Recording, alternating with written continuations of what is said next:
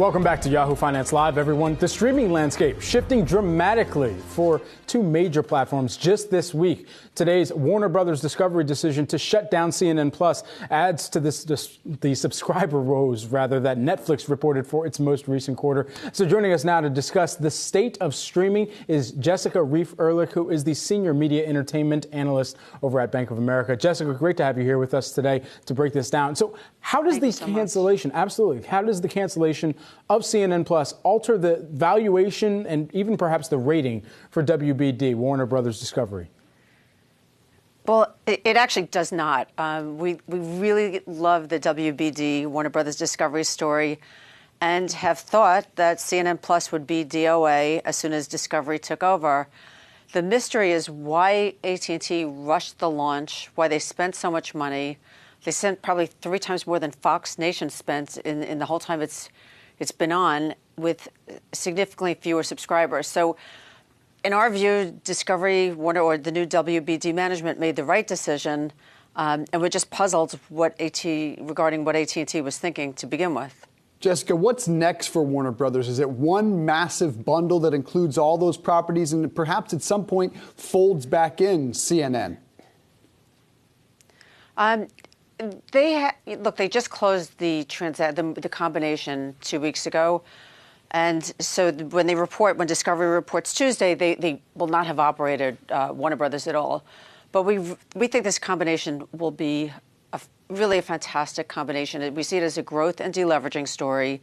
They haven't yet given their go-to-market strategy for streaming, but our expectation is that they will have a very robust entertainment offering, HBO, some of the Warner product, the Warner films, and news and sports. So unlike most of the services that are available, this will have, again, a broad array of content of entertainment, but news and sports, and they will also offer subscription as well as AVOD, or lower subscription price with advertising support. Discovery already offers that, and their ARPU, the revenue they generate per month, is higher on their advertising product, or what they call Ad Light, than it is on their subscription only. So they're in a great starting position. Okay, so a good starting position. How much of the resources, whether human or capital, do you expect them to begin reallocating, and how soon to really hit in stride on some of those timelines that we've seen them already rush to get out the door, but even now as they're repositioning to eventually be able to offer another compelling streaming platform in the future for some of the different viewers to take advantage of? Well, the heavy lifting for Warner Brothers Discovery is just starting. They just took over. And we do expect them to streamline operations. But from a DTC perspective, they have to, have an offering for the U.S., and they've really barely, gone to the rest of the world. So there's still a very, there's a huge opportunity for them globally. And they have to, they haven't done anything yet as a combined service. So it's they've got in our view, a long runway for growth, and they have a lot of content that potentially will go in it. If you just look at what HBO Max has done so far, the engagement seems to be really, really high, and their sub growth, they beat their guidance last year. Like, they raised guidance 2 times and beat both times. So. They seem to be on a very good path. Of course, everything's tempered or colored by Netflix, but we see this as a very, very different offering. HBO and HBO Max adding 3 million subs, but Netflix really the streaming story of the week, their first sub loss in more than a decade. And you have Bill Ackman dumping his stock. That's $400 million in loss. Does that tell you things are going to get worse before they get better in Netflix? And is ad-supported content the solution there?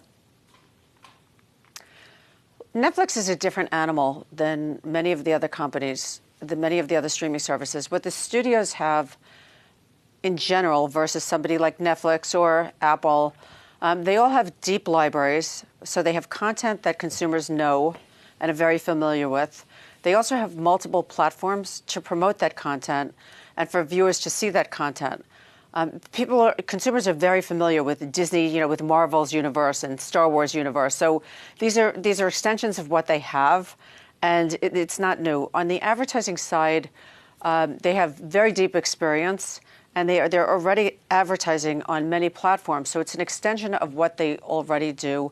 The demand is really high for limited advertising, 3 to 5 minutes of advertising in a targeted environment.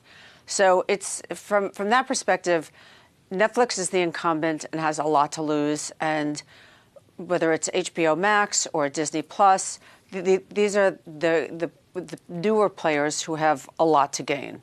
For Netflix, that has been able to benefit from the growth phase of cord cutting and the hard, swift move to streaming that we've seen, where would you say that we are in the streaming landscape right now in terms of that growth phase clearly being a thing of the past, and now for some of the shuffling where people are deciding to pick and choose either their price point and based on that price point, which platform they're going to matriculate towards? What would you describe of the state that the industry is in right now in either that growth or that churn phase?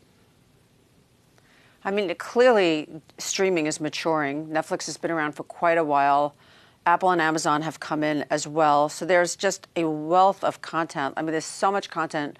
It's actually confusing, I think, for consumers, and very easy, unlike pay TV, super easy to turn on and off. So it's imperative to have very strong content. So just look at Disney Plus. They've been saying for 2 years, it will take until second half of fiscal 22, which is actually the June quarter right now, for them to reach their content cadence stride, for them to get to 100 originals a year, meaning they basically have 2 new either TV shows or movies every week. And that's what keeps viewers, tuned into a service, or, that's what cuts churn. So it's very easy for them. Unlike, let's say, Netflix, again, or Apple, I'm not trying to pick on Netflix, every show is a new show and has to be marketed. So it's just, they're very, very different in that regard. But I agree, streaming is much more mature. It may be harder to keep consumers. Netflix is the highest priced or one of the higher priced services. And so as such, there's still, in our view, a pretty big growth curve for the others. Okay, especially on the ad-supported side. Indeed. Bank of America analyst Jessica Reif Ehrlich, appreciate your analysis today. Thank you.